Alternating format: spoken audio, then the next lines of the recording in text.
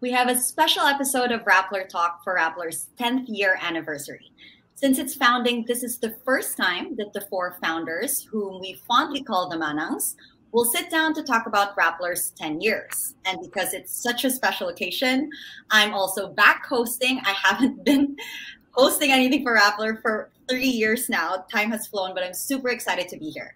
I'm Natasha Gutierrez. I was former multimedia reporter at Rappler, and today I have the privilege to speak to my former boss and now multimedia strategy and growth head, Beth Frondoso. Hi, Beth. Hi, Natasha. So nice to see Hi. you. I know, nice to see you. How are you doing? Oh, the the isolation has been hard for the past 2 years, but somehow we've survived. And I should say we also thrived because we're really online and digital.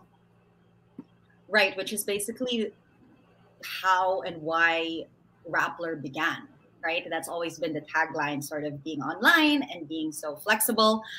But that must have been a really, really hard transition for you as well in the beginning. Right now, of course, we've seen its massive success, but going back 10 years, as former executive producer for one of the country's largest and most successful TV shows, TV Patrol, and supervising producer for all of news and ABS-CBN, going from TV, which has been so established and having made your career in TV that hadn't changed for decades, and leaving all of that behind for digital, which was so new at that time. What was that like for you? Um, when we started Rappler, we knew we needed to be app based, cheap, light, and fast. It was going to be more run and gun, quick and dirty, and we knew we also needed to adjust our expectations. Glossy went out the door fast. Content was king, and that meant letting things get a bit raw and rough. Um, that's why we're the first to adopt the iPhone as a broadcast tool. You can imagine the eyebrows that were raised when they saw us with our little tiny phones. Um, Remember, Rappler started at a time when the cameras were still big for the broadcasters in Manila. There's a photo of one of our former Rappler reporters. Her name is Ayi Makaraig. That Ses Drilon tweeted about. Ses Drilon came from our former network, ABS-CBN, and so did Ayi. She did come from ABS also. The cameramen of ABS were teasing Ai about her thin tripod with a tiny iPhone on top of it, and it seemed a bit um, ridiculous at the time to expect broadcast quality content from that little iPhone, but now that's already well established. Um, so that was the big adjustment.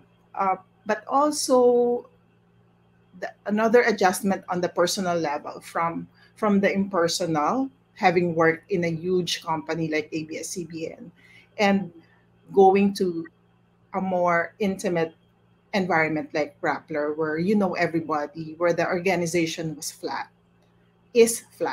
And so those are the major things.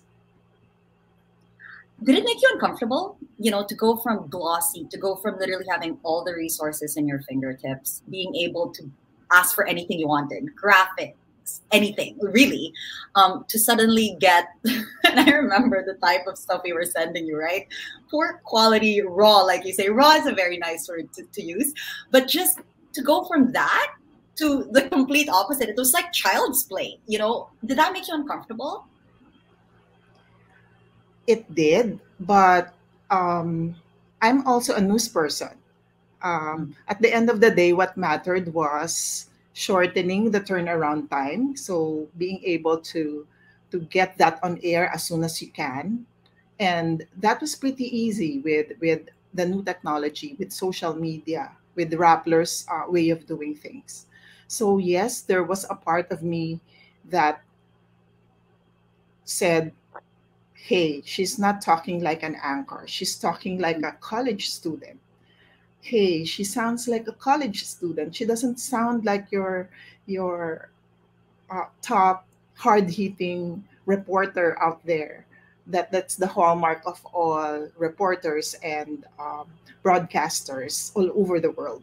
But on the other hand, maybe her college voice, maybe her 20s voice would reach the people that we really do want to reach. Not the old people, but the young people, the people in their 20s, the people in their teens. And so while we were very introspective in the things that we did and we argued a lot, Maria was the first to say, it's a different world. It's you should adjust your expectations, you should change your lenses, and that's what we did. Hmm. And on a personal level, actually, there's a particular coverage I remember, and it was you and me. We were covering the Ascal's football game. And it was, I was the first sports reporter because I was the only one who knew anything about sports. And literally, we went, and it was a major game. And I remember all the TV crews that you used to work with were there. And it was just you and me, and you were carrying everything. And I was running around with an iPhone. On a personal level, how much humility does it take to go from the top boss of a network to literally working with someone like me and literally just experimenting on the field while all of your former colleagues were there? What sort of humility and, I guess, adjustment does that take on a personal level? It's not so much humility, but yabang, really, the truth. It's a sense of pride and being comfortable in your vision that enables you to go against the tide.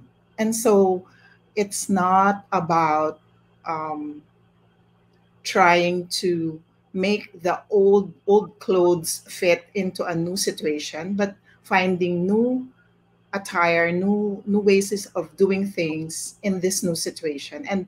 And really, it was more about having fun, being proud of yourself, being thinking out of the box.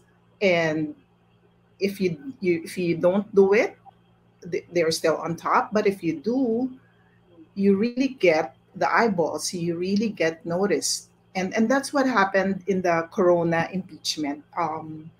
We were the what the young and hungry crew that was there early and stayed up late. And you were there, Natasha. You know all about that. Yeah. Yeah, like being underdogs, basically. Yes. I like that you flip that, right? Because to me, I guess even just saying like, oh, the humility that it takes when you obviously have been very confident in that vision from the beginning.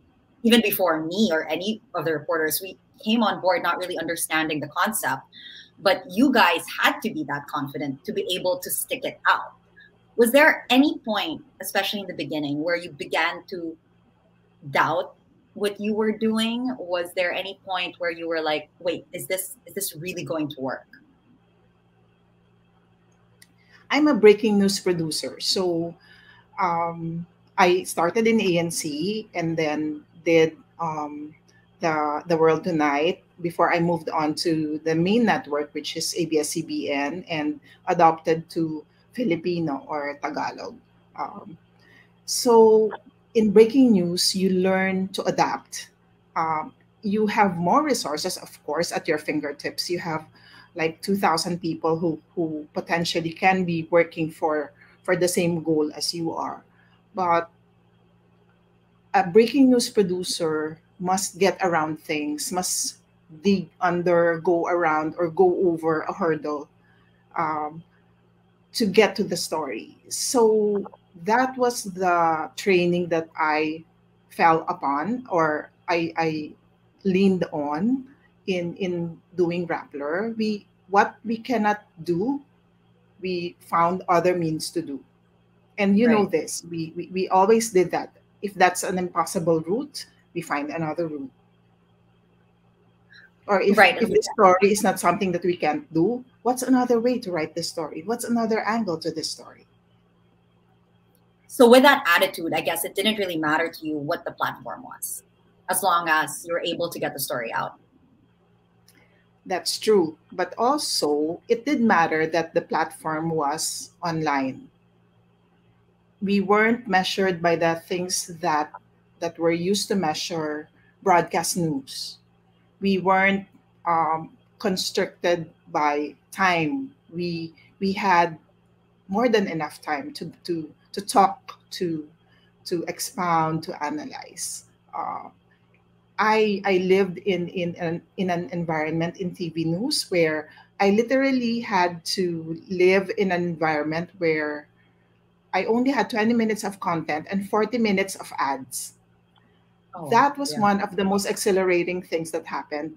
Being free of the constraints of time, giving you more than enough time to come out with the things that you want to tell the world. Right. And online gave you that freedom. But as we know, things changed and continue to change so quickly. So is it exhausting to have to continue to change, sort of, okay, now I know what content works in Facebook. And then Instagram comes along, and then vertical content comes along, and then TikTok comes along. Like, I'm a millennial and I find it hard to keep up. How do you do it? Um, Actually, we were late to adopt TikTok mainly because we had questions in terms of integrity and security for the platform. But eventually, we did adopt it. Um, it's an ever changing world. That's true, and it wouldn't have been so difficult, Natasha, if the landscape wasn't poisoned by disinformation and hate speech and trolling. Right. We would have it would have been okay. It have been hard maybe, but it would have been part of the job to adapt to the new things that come up. But I think our biggest challenge really was facing our trauma, facing our fears, facing the threat of closure, and really fighting it out day in, day out online. Do you miss it? Do you miss the luxury of the early days of not having had any expectations from anyone? You mentioned that if we failed, no one would really have expected anything else, and if we succeeded, it was so much bigger. But now where Rappler is, right? Do you miss sort of that freedom to experiment and to not have to deal with the trolls and all this other stuff that comes with growing Rappler? How do you feel about that? Certainly, I think everyone looks back to the good old days when the internet was for social good, when we were naive enough to think that uh, the bad would not overwhelm the good, when we thought that the wisdom of the crowd will win or and will prevail. Um, no one, I guess, looks back. No one looks back to that time and are able to say that no, I don't miss it. We really do miss it, but this is the reality, and this is our life now. And being digital natives and digital adopters, it's our role to make this world, this reality, something better than it is now, to find solutions to the toxicity and find answers to controlling hate speech. Mm. And on a daily basis, how do you deal with that? How do you keep going when it's exactly what you said? It's so toxic. You shouldn't ask me. In fact, I have the luxury of tuning out when it gets overwhelming. It's the other guys, especially Maria Ressa, who gets the brunt of all the attacks, and our social media team, who at a certain point we had to send them to therapy because they had been through so much, and the day and the 12 hours of garbage is enough to make you feel sick, and that's what happened to them. Right. Right. It's insane. Even when I was there, obviously it was starting, but just I think it's the ongoing assault that really does sort of chip away over time, right? But then you go back to the work that you guys are doing, and obviously Rappler is where it is now because of that courage and that innovation.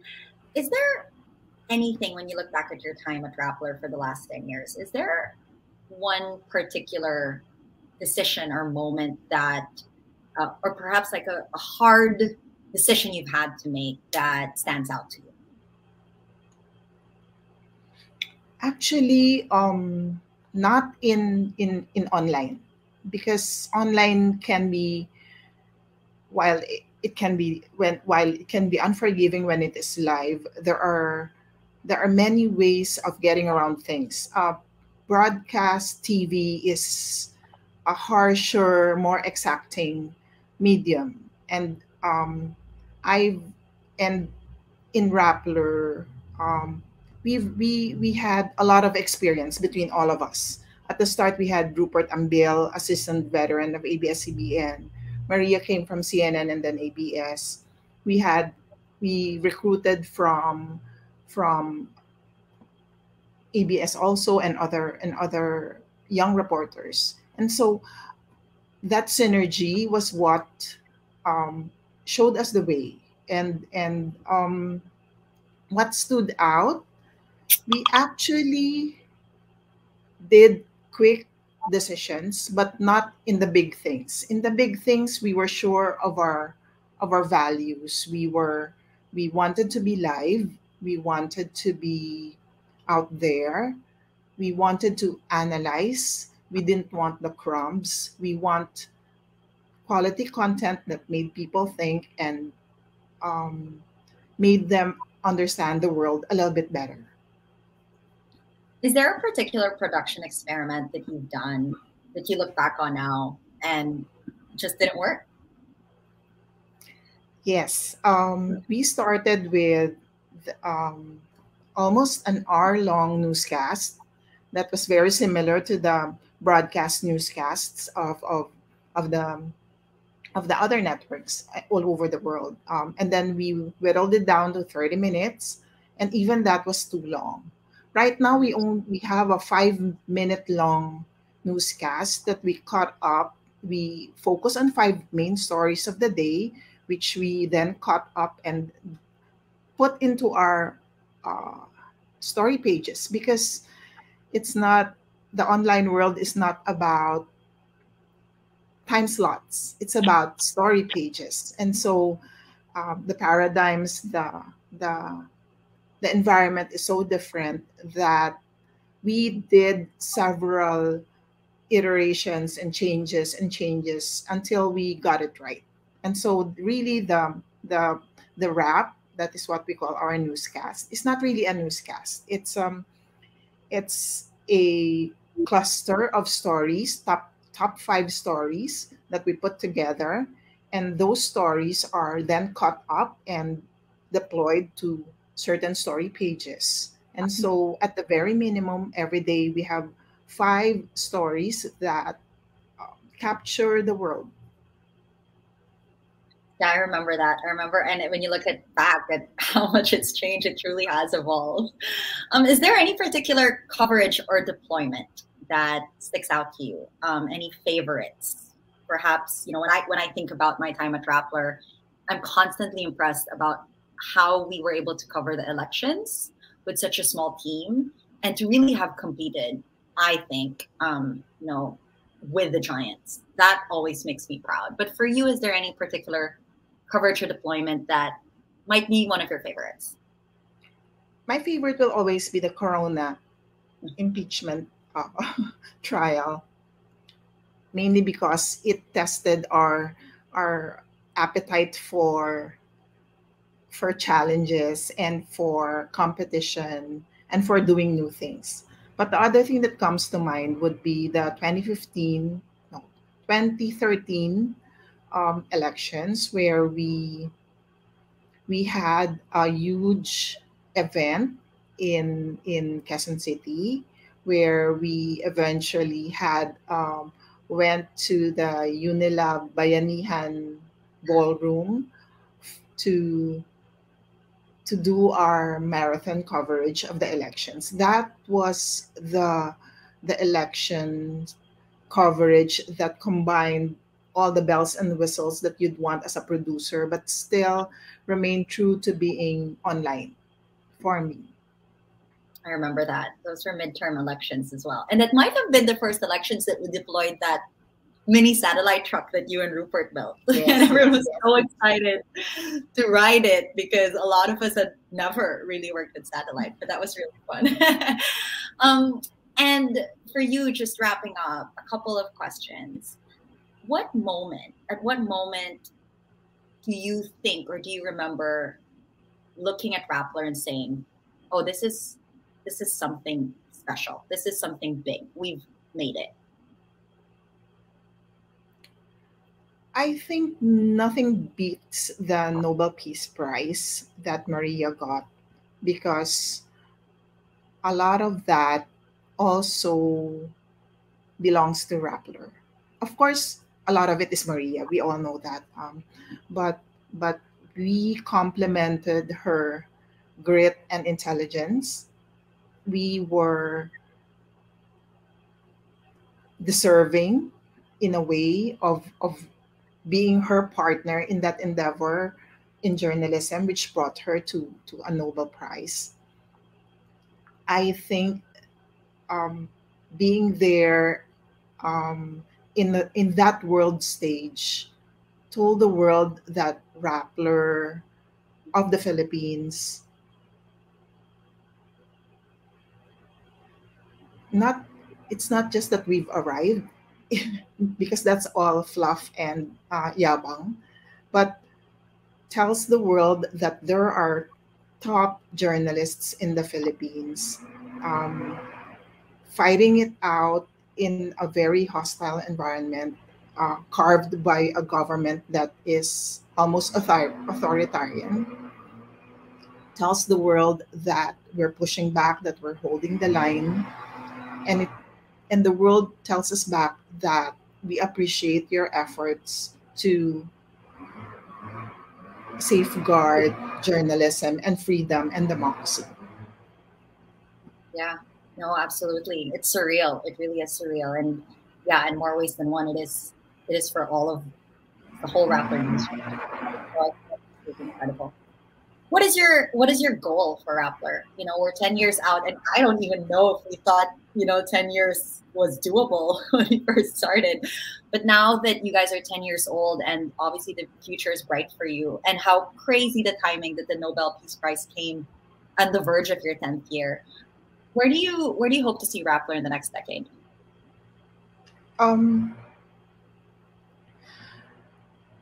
I can only hope for more resiliency, more agility, more creativity, and ultimately stronger engagement and responsiveness to our viewers and readers. Because at the end of the day, that's why we're here. Um, how will the landscape change is the biggest question. If are we going to have more of the same, um, if we happen to elect someone who does not really believe in democratic ideals, how will that work out for Rappler? Will that finally break us, or will it make us stronger? That's the big question facing us in 2022. I think it's I think it's so telling that when I ask you this question, the answer is, you're so confident in what Rappler can do, and a lot of it is just dependent on the government and press freedom. And I think that's so telling of journalism today. But what's been so heartening speaking to you, Beth, has been that, it's so clear to me that over the 10 years, despite all the changes in technology, in the government, in the environment that you guys function in, the core is still the same. It's so great to hear that you guys continue to innovate because it remains a flat organization and you continue to listen to the younger team. And I think, to me, that's what's going to continue your success. And it's been so nostalgic speaking to you. So thank you so much for your time. Is there anything you want people to know about Rappler that they might not know as a final statement? We actually turned 11 this year because we were formed in 2011. So it's actually our 11th year. But we went beta in 2012, January. Our real anniversary is January 1 because that was the time when we turned on the site. Before that, we were on Facebook. And remember, Natasha, we would cover um, the the confinement of former President Gloria Arroyo Well, that's right. It's via all Facebook. Facebook. Yes, Mhm. yes. And you would try to sneak into to the hospital where she was in, and we resorted to so many non-conventional ways to get in and get a photo or get video of whatever's happening. And we I think people tuned in to us for the sheer pleasure or challenge of watching this group fail or maybe I don't know, but we did get some eyeballs there, but not so much as when we actually went live on our site. Right, right, right. And I think that's a And lot. That's imagine if we were still on Facebook. oh my goodness. Oh my goodness. I think that's something a lot of people don't know is we did start with the notes feature on Facebook where we wrote our stories, right? But Facebook is still here. It's still relevant. And so is Rappler. And yeah, I look forward along with you guys to see where Rappler's going to go in the next decade. But thank you so much for that. I really enjoyed this conversation. Me And too. like many, many others, continue to support Rappler and are excited to see where you guys go. So congratulations on the Nobel and thank you for your time. Thank you, Natasha.